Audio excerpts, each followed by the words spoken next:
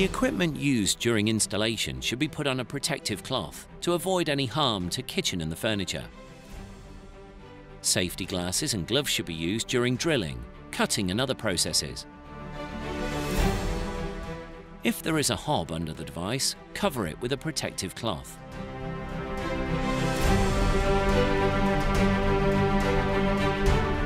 There should be a space proper for the device's installation sizes in the kitchen's closet. You can access the measurement details in production catalogue or on our website. There should be at least 65 cm space between the hob grate and the bottom surface of the cooker hood. There should be 12 cm scaled ventilation holes inside the closet. If there is chimney usage, there should be an outside chimney outlet. If you want to gain optimum performance from the product, the angles of the pipe turn should not be sharp. There should be an outlet that is specifically assigned to the device and should be in an area that can be easily reached by the user.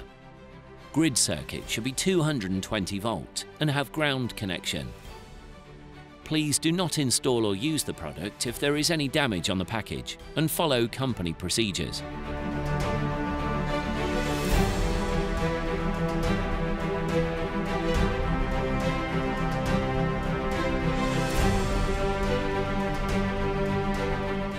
Make sure the product is working before installation.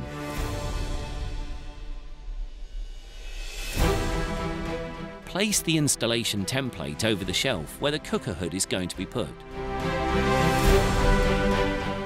Mark the ABCD points and open 4 mm scaled holes.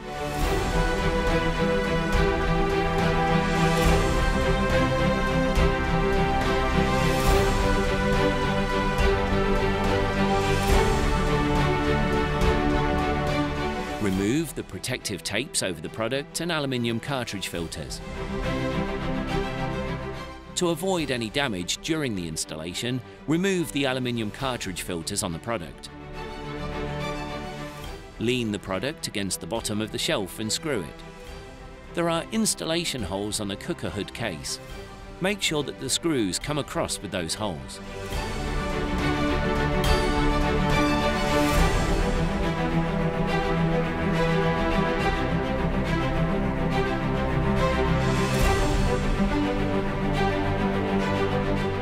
Plug the feeding cable into the socket that is specifically assigned to the device.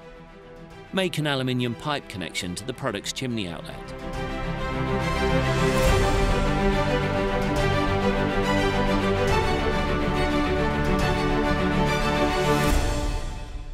Insert the aluminium cartridge filters in their place. Control the cooker's hood functions, volume level and balance to see if it is working properly. Inform the user about the details of using the device and cleaning techniques. Clean the exterior surface of the device with a proper cleaner. Put the waste after the installation into the garbage bag and leave the bag out of the door.